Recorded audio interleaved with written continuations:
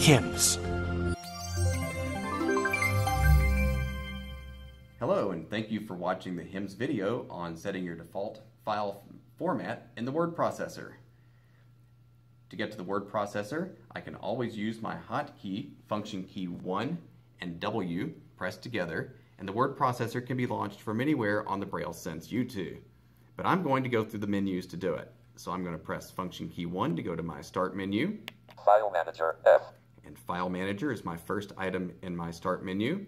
And I'm going to scroll down to the word processor. Word Processor, W. And I'm going to press Enter. Top of document.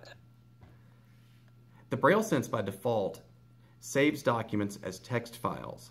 There are other file formats that you can choose from, including a Sense file format, which is a proprietary file format, or you can save files automatically as Microsoft Word files. In order to change your file format, you go into the Options menu by pressing space plus O, and the Braille Sense will say Braille Display because that is the first option that comes up in the Options menu. Braille Display, B, on, list item.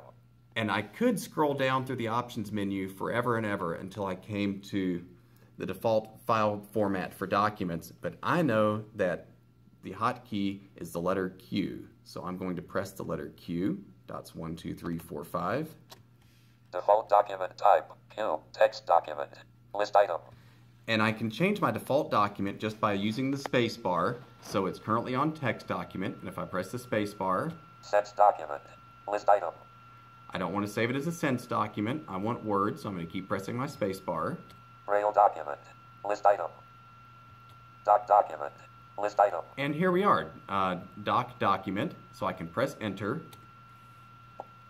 Enter. And now those options have been saved. And that's all there is to it. Now, anytime I create a new document, unless I save it in another file format, it will be saved as a Microsoft Word file. Thank you for watching, and have fun with your Braille Sense.